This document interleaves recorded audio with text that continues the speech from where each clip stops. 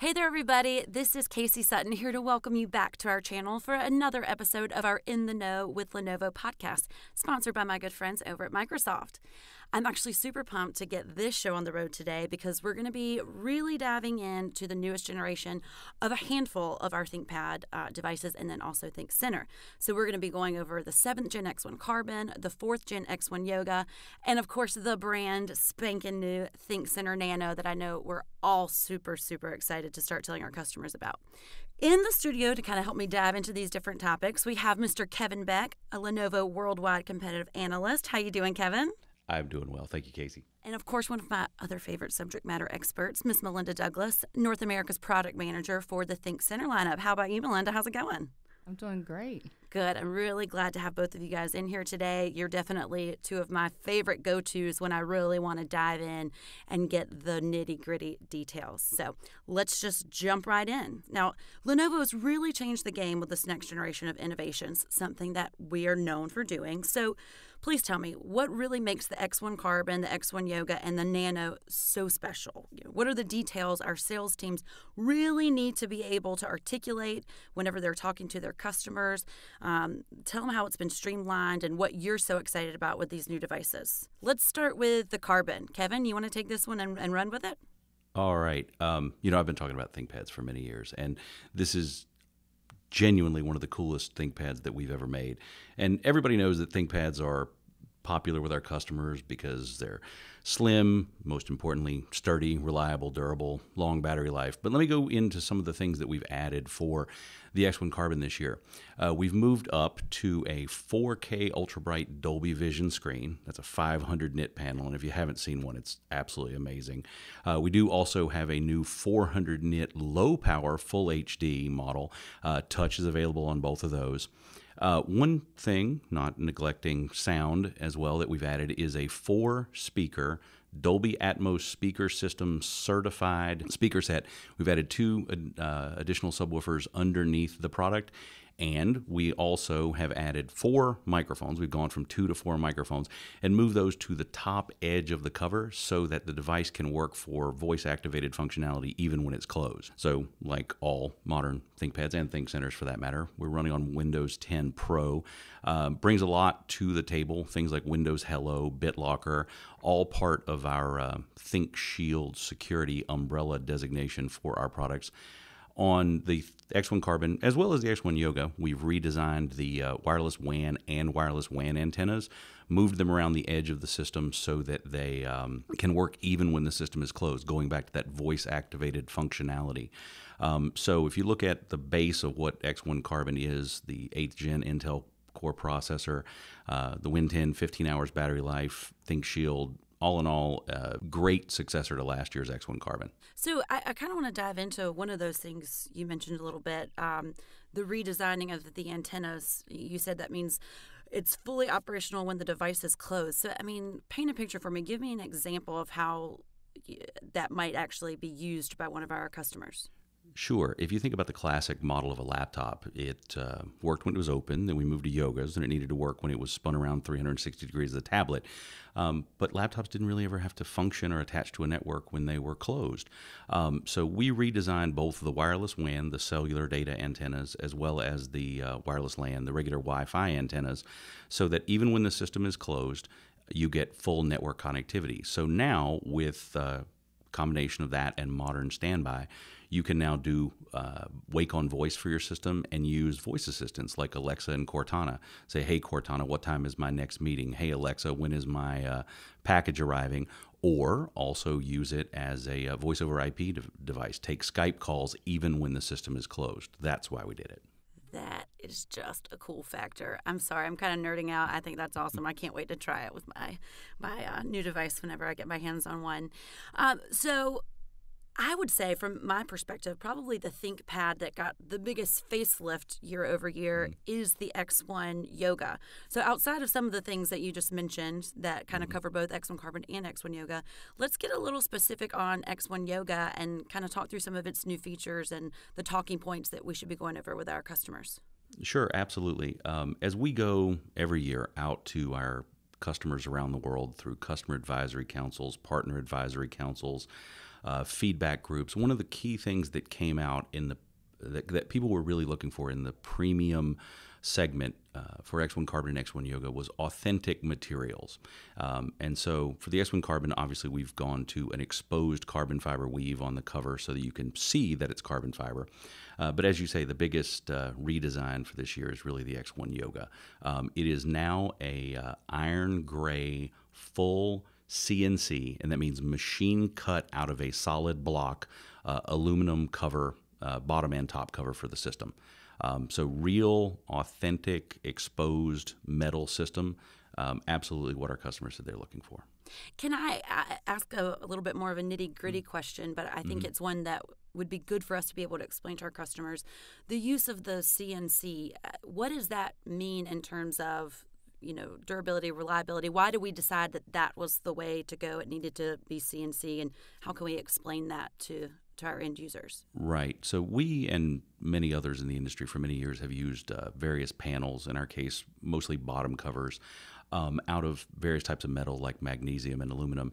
And those are stamped or molded, right? Liquid metal is either injected into a mold or they're stamped out of a solid sheet, which is an efficient and effective way to do it for, say, bottom covers.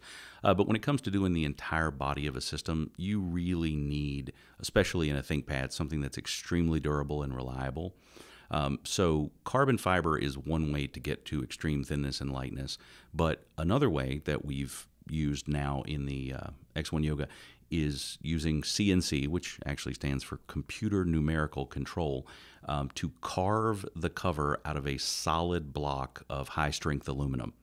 Now, that took years of design and engineering to make sure that something made out of aluminum could stand up to every single one of the durability and reliability tests, as well as the mil-spec testing that we do on ThinkPad. So even though the material has changed, it is absolutely 100% a ThinkPad from a durability, reliability perspective. Now, do you know, are our competitors using the same type of aluminum, the CNC aluminum, for their aluminum-based products? Right, we do have some competitors. Our friends in Cupertino have used that, as some others do in various places. But we think for us, taking the core foundational ThinkPad reliability and durability requirements, as I said, including mil-spec, and then designing something from the ground up is absolutely distinct, if not completely unique in the industry.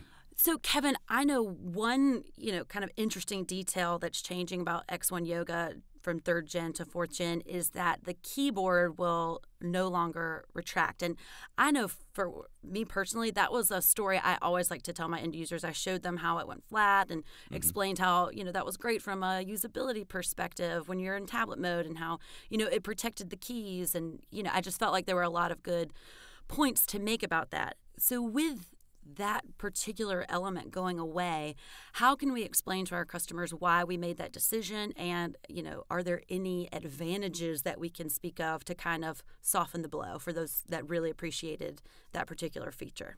Sure, absolutely. A little bit of background on why we did it in the first place. If you recall, the first yoga form factors and notebooks that we brought out were on the consumer side, about a year and a half, something like that, before we ever did it in ThinkPad.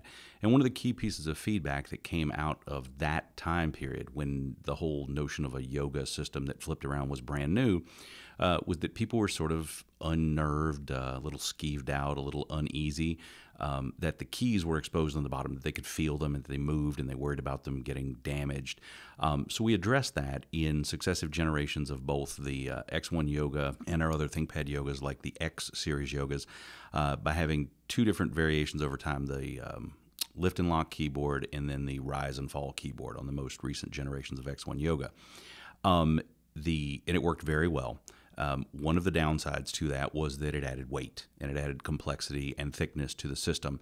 And it also occupied the space that we needed in order to be able to put mechanical docking on the X1 Yoga. So we made the decision for this year to remove it. What we gained in return was the ability to do mechanical docking. We were able to make it thinner. We were able to make it lighter. But how we addressed those original concerns are sort of twofold. One, User studies show us that now that we've had yoga systems in the market for something on the order of 5 or 6 years, it's just not that much of a concern anymore. People are very used to flipping systems over 360 degrees and using these as tablets. So there's a familiarity and a comfort now with that form factor that wasn't there 5 and 6 years ago. And second of all, the damage of the keys. What we did on both X1 Carbon and Yoga this year is move to a new keyboard design. So if you were to take an older system like last year's X1 Yoga and look on the side when the keys were not retracted, you'd be able to see that there was a little gap. Historically, it's the way they were designed between the bottom edge of the key and the surrounding bezel. What we've done this year is moved the keyboard bezel up relative to the key so that we now have overlap. So it is much, much, much more difficult to get anything in between the key and the bezel or underneath the key to pull it off, such as a fingernail or accidentally snagging it on something. So long story short, we did it for a reason, and we addressed the concern of the damage of the keyboard by redesigning the keyboard to make it much, much more difficult to pull a key off. Got it. Thank you, Kevin. Well, Kevin, I know you at least have heard me say this 100 times, that I think the difference is in the details. And so I think, being able to tell our customers how we spent so much time on the back end figuring out not only a way to accomplish this, but what we feel is the best way to accomplish this so that we can make sure it meets our ThinkPad standards in and out. I think those are the things that really help us stand out and differentiate ourselves when talking to our customers. So I love to dive into some of those nitty-gritty details. So thanks for being the scientific mind to take me through it. I always appreciate that. Yeah. So we've seen a lot of great things on the ThinkPad side this year, but I think for the first time in several years, we have something new and fresh and really exciting to talk about in ThinkCenter world. So, Melinda, you are our resident ThinkCenter expert. Why don't you share the news about Lenovo's 2 newest innovations in the form of the Nano? Absolutely. And this is, like you said, brand new product, nothing like in the market right now. And we're super excited to be launching our ThinkCenter Nano. So 2 different flavors. We have our commercial ThinkCenter Nano, the Nano IoT. And just to give you a little bit about both of these products. So, of course, as you said earlier, this is going to be the world's smallest commercial desktop out in the market. But what makes them very, very unique from a specification standpoint is both of these are going to be military spec tested, just like you see on our tiny PCs, basically making it so that these products are durable in different type of environments, and they can withstand things like shocks, drops, humidity, and then even dust. And then additionally, these were designed to be space-saving type devices. So covering some key differences between ThinkCenter Nano and Nano IoT. So start first with ThinkCenter Nano. Nano is going to be powered by our 8th generation Intel Core processor, so going up to i7, and it's going to be the same processors that you see on the notebook side of the business. So the same processor we have in our X series and our T series as well. But what really sets these apart from the other desktops in the portfolio is going to be the power savings that you get with it. So when you compare ThinkCenter Nano to our tiny PC, you're getting roughly about 30% more energy efficiency than Tiny, and then 80% than what you would get in our small form factor. So when you think about that, those customers that are deploying thousands of these, they're really saving on their bottom line. So from a cost standpoint, roughly about $6 annually in comparison to the Tiny, and then about $16 in comparison to our small form factor. So really good message there. And then some of the other things is very unique is this will be our first desktop that can be powered through Type-C. So again, think about having that Type-C or Thunderbolt monitor in your environment, so having that single cable. And then also through that, it's also going to support USB Type-C docking. So when we think about those customers that need additional monitors that they want to connect to it, as well as different devices like mice, keyboard, they're going to have plenty of ports for that. And then other things about ThinkCenter Nano is it's going to be compatible with our Tiny in One. So that is really huge because, our customers that are buying Tinys today are buying our Tiny in Ones as their modular all-in-one. And we didn't want to lose that by coming out with a new form factor. So if a customer simply purchases our Tiny-in-One Cube, they'll be able to use our ThinkCenter Nano with a Tiny-in-One. And then we can't forget about security, because as we know, security is very, very important to all of our customers and to us as well. So from a security standpoint, you're going to get the TPM chip, like we have across all of our Think products, and then also the Kensington lock to secure it to any type of immovable object. And as you know, Casey, these desktops are super small to the point where they can fit in your pocket. So we want to make sure that our customers can secure it to any type of desk so it doesn't walk away. Yeah, and I know one thing, and this kind of also goes hand in hand with the idea of the physical security. People love all the different options that we have for Tiny when it comes, to mounting and securing it to the wall or to the back of the monitor. So are we going to have that same type of ecosystem in place for the Nano as well? Just tons of options for mounting? Absolutely. And you're actually gaining more flexibility with mounting by moving to ThinkCenter Nano. So as you mentioned, we have, the wall mounts, even to mount it to a back of a monitor. So we have those monitor clamps.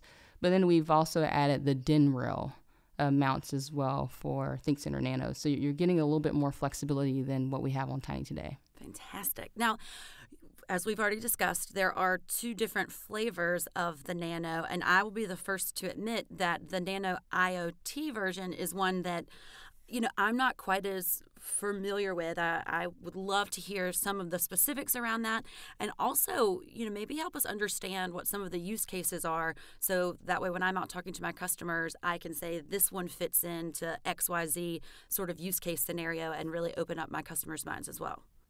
Absolutely. So it is something that's fairly new. And I will say the conversations that, most of us will be having with our customers early on, it's going to be a lot of education because, some customers are using different IoT devices, but not everyone has really tapped into that market. So what Nano IoT is going to be, look at it as an IoT gateway. So the easiest example that I like to give is, this example I've heard even Kevin talk about and others about the hotel that had the IoT thermometer that was basically, looking at the temperature of the fish tank. So, they want to see, okay, I want to know what the temperature is. That way, if they have to make adjustments, they can. Now, what ended up happening was someone hacked into the IoT thermometer and use that as a way to get into that hotel's network to now having access to customer-sensitive information like credit cards. So the reason why they were able to do that was because there was nothing securing that IoT thermometer to make it so that that wasn't a pathway for them to get into. Now, by having Nano IoT, you have a gateway. So instead of that IoT thermometer now feeding directly into that network, you have a gateway which had some added value. So some of the added value is, one, it's going to allow you to pull real-time data because you have processing compute power right on the edge, so you can pull information a lot quicker. But then also it's going to serve as a bridge between the two, which is going to add an added layer of security. So now if someone were to hack into the IoT thermometer and, try to get into their network, the Nano IoT is going to sense that vulnerability and address the issue right there on the edge. And I think it's safe to say that with these modern workspaces that are becoming more and more and more popular, there are so many opportunities for these IoT devices, whether it's, again, tracking the temperature of a fish tank or just tracking people's presence as they come in and out of rooms. These types of devices are only going to grow in volume within organizations. So being able to have a story to explain to our end users how we can make that safer and more efficient, I think is an excellent narrative for us to go tell our customers. Absolutely. And there are a lot of other use cases as well. I gave you one about the, what happened with the hotel. But this is really going to be a great device for high impact environments like smart buildings. You think about manufacturing and even retail stores. So those are just a few examples. There are plenty of others out there. And I will tell you, as we start to have the conversations with our customers about Nano IoT, we'll start to see even more use cases that we haven't considered before. And so my ask would be communicate those to us, because I find that I have the most success with my customers when I'm able to go tell them what another customer is doing. It really opens their mind to things that they haven't considered before. And not only does that, of course, present us a great opportunity to sell hardware, but it's those types of situations that make us those consultative sellers, someone that they want to come to, a trusted advisor. And I think that, again, really helps us stand out from our competitors in the market. So I think that's excellent. Now, that was a couple of great, excellent use cases. I believe that the actual configuration options are kind of different for the Nano IoT. So can you talk us through that really quickly? Sure. And first, from a design standpoint, you'll notice that Nano IoT looks a little bit different. So in looking at it, it's going to, one, have shark fins on top of it. And the reason why is because this is going to be a fanless desktop. So it has a heat sink at the top to help dissipate heat. And the reason why is you think about those different environments that I talked about, especially manufacturing, to where it's going to be a harsher environment. So this is made to run in places where the temperature can get up to 122 degrees Fahrenheit. So really, really durable PC. But from a specification standpoint, so since it is a fanless, you're not going to get as much compute, but again, for the use case, you won't need as much processing power. But this will have 8th gen up to i3 processor. You're looking at getting roughly up to about 4 gigs of memory. And then for storage, you're getting roughly 512 gigabytes. And if I'm not mistaken, some of the ports on the back are different. And I think maybe that's to meet some of these use cases that might have the need for more legacy ports. Absolutely. So, and that's going to be something that's very, very different. So you'll notice that Nano IoT is going to have a lot of serial connections built into it. So you'll still get the standard USBs and, very similar to what you see on our ThinkCentre Nano. But again, back to where these are being placed, especially in a manufacturing environment where you have things like robotics that you're running, things like sensors, sirens, connecting different displays. So for those use cases, you're going to need a lot more legacy ports. And then one thing that we do have that is very different than ThinkCentre Nano is an optional I/O box that can be added to Nano IoT. So the I/O box gives the customer additional ports, and some examples of those where you get 2 Power over Ethernet, which if you're not familiar with that, you think about different cameras that you may have in your environment. Now you can power those cameras through the Ethernet port built into the I/O box. It's going to give you additional serial ports, give you digital in and digital out connections back to what I said about manufacturing when you're connecting things like LED lights or even doorbells in a retail type scenario. And then also you'll have DC input for power. So it sounds like this really is kind of a one-of-a-kind device, something that we really are branching out into a new category. And hopefully that means we'll be able to uncover lots of new and different types of use cases that, again, will be huge value adds to our end users. Absolutely, absolutely. So perfect devices for indoor, outdoor type work sites. And it's back to what you said earlier about, we've seen this shift in workspaces. So with workspaces getting smaller, moving to those more modern collaborative type workspaces as well. So these are going to be great devices that customers can really put in their different type of environments. So, this is for our sellers out there, so you can shoot us straight. Do we know if our competitors are on the brink of coming out with something similar?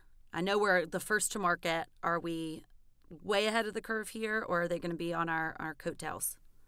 So that is something that we don't even think about or focus on because, as you know, Casey, we've been first to market with a lot of products. We were first to market with small form factor, first to market with the Tiny. And what we've done a great job with is evolving on those products. So as you know, from a Tiny story to where launching Tiny and then coming out with a modular all-in-one, building on that ecosystem to now putting PCIe cards on it. So it's going to be the same type thing with ThinkCentre Nano to where, not only are we launching this as first to market, I do anticipate that our competitors may come out with a product like that, like they did with Tiny. However, something that we do well with is evolving and pushing the envelope even further. Boom. I like it. That is our specialty. It's where we rock. That's why I'm a fangirl for Lenovo. So thanks for taking us through all things Nano, Melinda. I really appreciate that. Now, Kevin, I'm going to throw this one back over to you. We're going to go back and shift gears back to ThinkPad a little bit. How do you think our sellers should be positioning X1 Carbon and X1 Yoga against competitor brands? Because, again, we're not naive to the fact that our biggest competitors have devices that fall into these categories and line up against X1 Carbon, X1 Yoga. So where do we win? How do we really go show our differentiation and convince customers that ThinkPad's the place to be? Up front, just want to say that, in particular, when you look at X1 Carbon, the form factor of that's 2.4 pounds, if I'm not mistaken, this year, and just a hair over 15 millimeters. The X1 Yoga is right at 3 pounds and I think about 17, 18 millimeters. So when you look at the form factor, we're extremely competitive. In fact, in the case of X1 Carbon, there's nothing from any major manufacturer that's anywhere close to what we're doing with a 14-inch. A lot of them have 13 inches, and they're heavier than we are. But while weight is absolutely something that people are concerned with, it really is the totality. And I've got a list here I'm just going to run down real quick. And all of these things are true of both the X1 Carbon and the X1 Yoga. They are both mil-spec tested to 12 mil-spec methods and 22 sub-procedure tests. They both support our ThinkPad Privacy Guard e-privacy screen with Privacy Alert, which uses the IR camera to automatically turn it on. They both have 4-speaker Dolby Atmos speaker system. They both have Dolby Vision HDR screens, Intel vPro for management, rapid charge, 4G wireless WAN, the new Cat 16. They have IR cameras. They both have Think Shutter for privacy to cover the camera. Fingerprint readers, a full range of ports, USB-A and USB-C, as well as HDMI. They both support mechanical docking. They both have touchpads as well as the classic track point. The Yoga, finally, has an onboard pen. So when you look at all those things, I'm not here to tell you that every customer is going to care about every one of those things, but I am literally sitting here looking at the charts that we've done to compare these. Definitively, there is no one else in the market who can support all of those things in singular systems at all, much less at the weight and thinness with which we do it in X1 Carbon and Yoga with mil-spec testing and the ThinkPad legacy of durability, reliability, and dependability. We just put more in. I think our engineering is better. We think about it longer and harder. And for a given price point, a given weight, a given thickness, the customer's simply getting more. I'll say it again, the difference is in the details. And I think when you can sum it up like that and package it to your customers, you tell a good story and you can drop the mic. All right. Well, guys, that's about all the time we have today. A big thank you to both Kevin and Melinda for kind of diving in, being our subject matter experts and talking us through some of those really important differences and details. Thanks for joining us, guys. Thank you, Casey. Thank you, Casey. So just to wrap things up for all of our listeners, I think that, the big takeaways are that we've got an excellent full-fledged portfolio on both the ThinkCenter and the ThinkPad side this year, but we have some excellent innovations and breakthroughs that we can really hone in on when we think about X1 Carbon, the versatility and the power that comes with both that and the X1 Yoga, and of course, just the compact engineering feat that is the ThinkCenter Nano. Lenovo devices are always built very purposefully with our end users and what their use cases are in mind, and I think that is something that's unique to us. Our solutions are always designed to just streamline productivity, maximize on that mobility story, and of course, increase connectivity for our clients and their organizations. And I think we've really knocked it out of the park with these 3 new products, in addition to the rest of the ThinkPad and ThinkCenter portfolios. So if you want to learn more about these awesome new devices, of course, you can always visit Find It, or you can reach out to your brand managers and your specialists for just more resources and more help along the way. As always, I have to give another shout out to our friends at Microsoft for their continued support for our In the Know with Lenovo podcast series. Make sure you're on the lookout for our next commercial podcast episode. And remember, you can always catch up on the previous episodes by visiting the In the Know YouTube podcast channel. Thanks for listening, guys, and we'll see you next time.